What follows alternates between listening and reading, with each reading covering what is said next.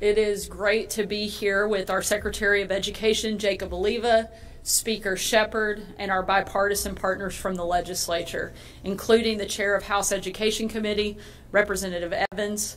The Chair of Senate Education Committee, Senator Jane English, isn't able to be here today, but has been a close partner in this effort from the beginning. We're also joined by Robert Fagan, Chairman of the Board at the Arkansas School for the Blind and Visually Impaired and Arkansas School for the Deaf, and staff members and parents from both schools. We are all gathered here to announce something that I believe is long overdue for a campus and students that are just a few blocks from right here.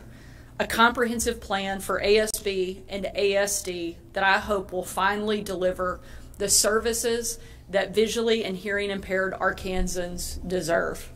I've made no secret that I want to be known as our state's education governor. That applies to everyone. The process involving these two schools started late last year when I toured the campus with a group of lawmakers and staff.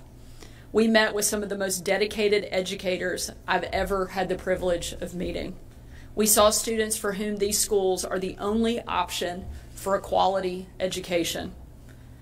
We heard from parents and advocates who have worked for decades to improve this historic landmark establishment. All that stood in stark contrast with the campus itself: crumbling exteriors, leaking and drafty interiors, a vast piece of land overseen by just a handful of staff with significant security, health, and safety concerns. To say I was speechless would be an understatement. These two schools were built as a promise to deaf, blind, and visually impaired Arkansans, a promise that they deserved a quality education just as much as any other student. Sadly, for far too long, our state has failed to keep its word. We're changing that. Today, we're announcing a plan that will vastly change that. After touring the school's campus, I gathered many of the lawmakers and advocates that you see here today, and we all worked together to build out this vision. As we learned from a survey of the school community, there were three main priorities: keeping the campus at its current location, providing more resources for deaf and blind students beyond the Little Rock campus, and addressing the critical safety concerns students are seeing right now. Next, we went to architects and planners who had worked on school campuses before.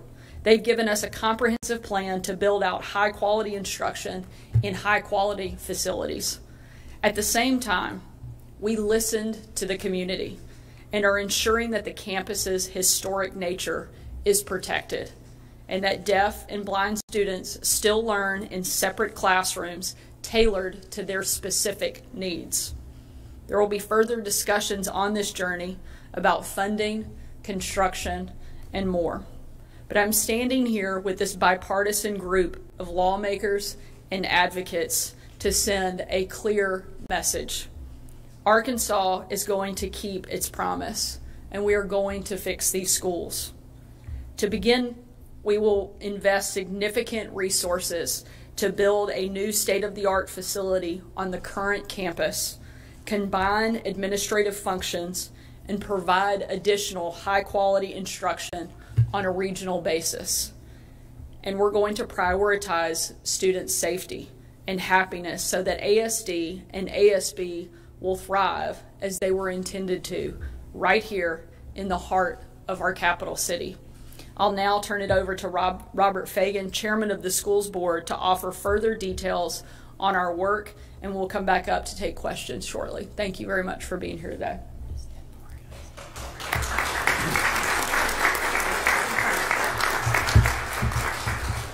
Thank you, Governor.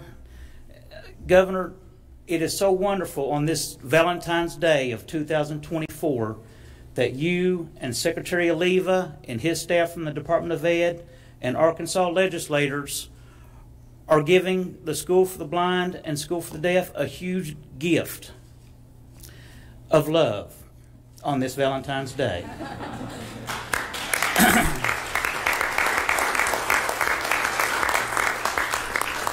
I truly believe, after having our meeting yesterday, there was a strong commitment from everyone to love these schools and to give back to them.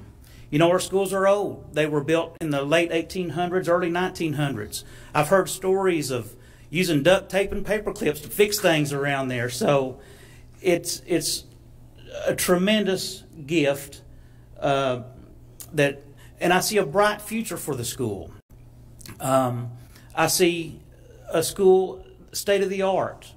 We want to keep our kids safe. We want to give them the best education that we possibly can. And I truly believe that our legislators and the Department of Ed and the governor are committed to seeing this thing through. And it's just an awesome day for the students who are blind and visually impaired in the state of Arkansas. So again, Governor, thank you very much.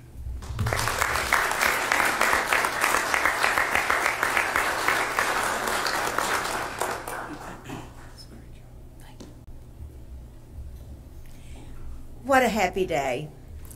I'm Representative Charlene Fight, and I want to say thank you to the governor and to Secretary Oliva and to their staffs for all of the hard work that has gone into this. They have found a way to provide an excellent state-of-the-art facility for our students while also preserving the historical and cultural home for so many citizens of the state of Arkansas who are deaf or visually impaired. And I'm so thankful for this.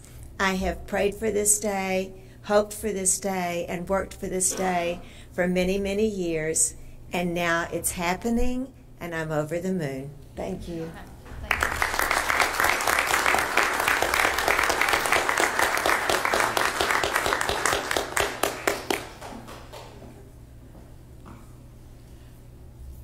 Hi, I'm Carrie Smith. This is my husband, Patrick Smith, and this is our son, Griffin. You want to stand right here? Griffin's a second grade student at the School for the Blind, and he's been there since he was 3 years old. And It was 2.5. Sorry. And we are so grateful that the attention has been given to the schools because we believe in the education of blind and visually impaired and deaf and hard of hearing individuals. And we are so grateful for the opportunity for the school to improve. We know it can be better, and we have the people and the educators in place. Now we just got to update the structure. So we're really excited. Thank you.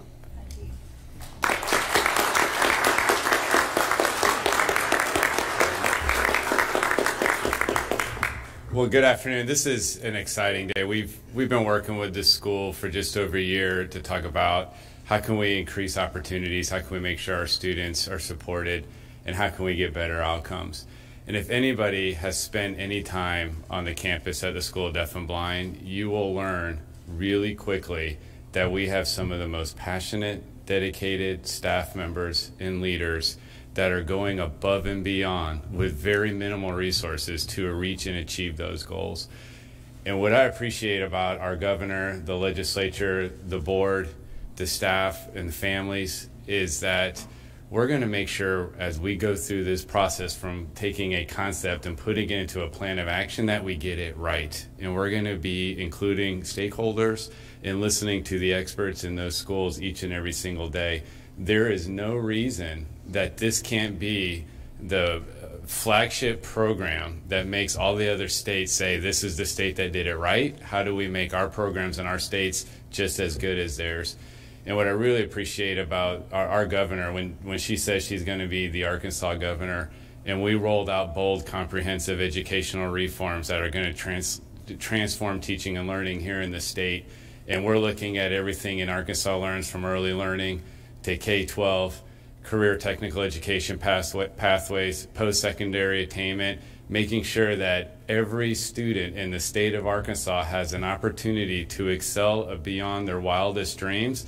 This campus is part of that conversation, and we're going to achieve just that. So congratulations, Governor, Legislature. Thank you for your support. We look forward to rolling up our sleeves and beginning to implement this wonderful plan.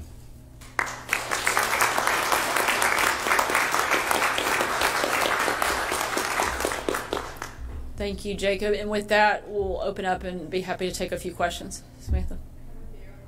First off, what's the timeline for this, and then two, where are these funds coming from? I believe Senator Hester told me you'll have this money set aside already. Is that true, or are we still looking for funds? So I'll take the first question on timeline as soon as possible.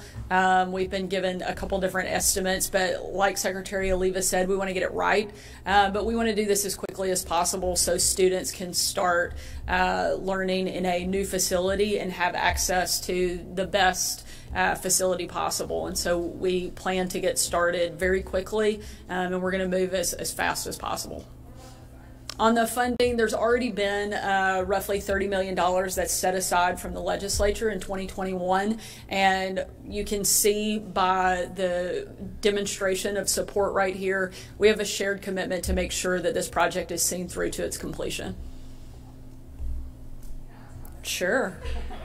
I've also talked to parents who are concerned about the schools consolidating. Maybe is that the plan to consolidate there, or do you think there will literally be separate buildings? So there would certainly the plan is, and there's no reason to deviate, that the Arkansas School for the Deaf and the Arkansas School for the Blind will have their own buildings on campus, but there will be some shared services like the dining hall. Some of the administrative services would be shared instead of separated as they are now, so that we can have greater efficiency and better serve the student population. Sure.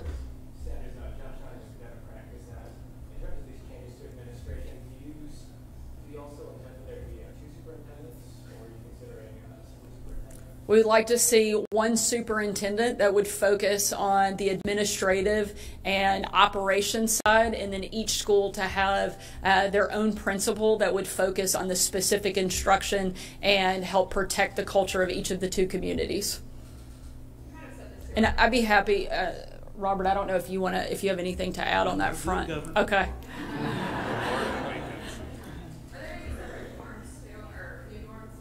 The existing dormitory facilities we feel like are, after the assessment from architects and contractors, the existing dorms may have some upgrades, but wouldn't be a rebuild or new construction.